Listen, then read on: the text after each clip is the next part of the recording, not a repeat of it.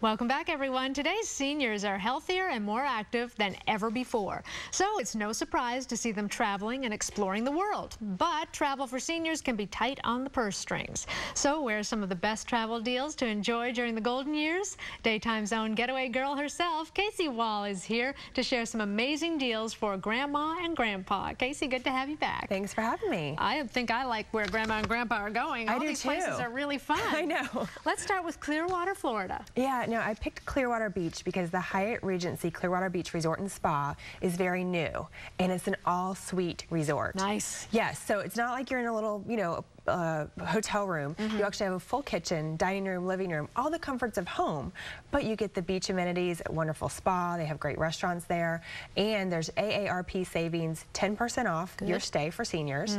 You can also do stay 4 nights, get the 5th night free. Excellent. Plus free breakfast, and you can do premium suite upgrades for $25. And they have 2-bedroom suites, so if you want to go with another couple and split the cost, it's another great way to save money. And you can still get room service. Absolutely. You can afford it. That's nice. Okay, let's go to Asheville, North Carolina. Asheville, now this is more solitude and serenity. It's located in the Blue Ridge Mountains. It's absolutely beautiful.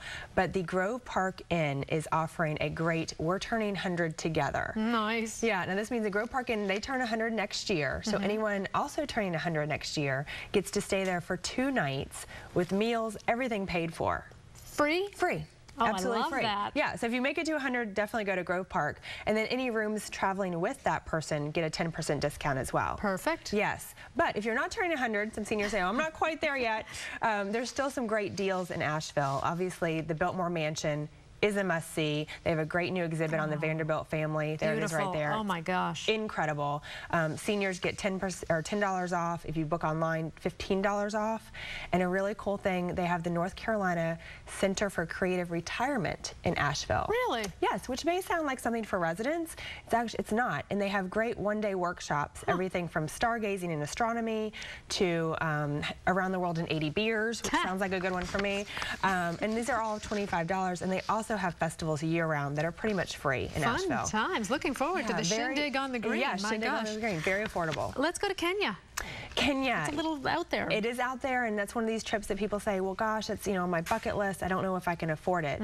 However, Great Value Vacations is offering a really incredible deal. It's mostly guided trip, which means it's pretty safe, and it's mostly, the people going on it are mostly 55 and older. So it is really geared towards the senior travel. Now, if you go during the low season, it's $2,800 per person. Okay. That's your airfare. That's 6 nights accommodation, most of your meals, and your guides. That's not bad at all. It's an incredible deal, and it's state-of-the-art accommodations. It's actually some of the same places where Robert Redford, Meryl Streep stayed when they filmed Out of Africa. Nice. So do the safari, go to Africa, and have a great time. Kenosha, Wisconsin. Kenosha, Wisconsin. Now, Orson Welles and Miss America 2012 have each called Kenosha home at one point. Yeah, so a little bit more on the map than you may think. I looked it up when I read that Kenosha, Wisconsin was a place to go. I always like these off-the-beaten-path ones.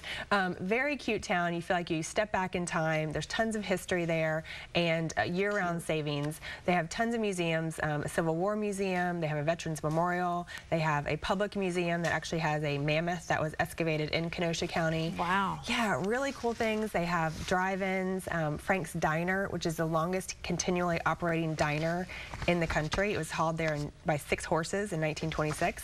So really cool things, electric streetcars. A lot of fun. All right, Casey Wohl, looking forward to retirement. Thank you very much. Thank you. Oh, Daytime will be right back.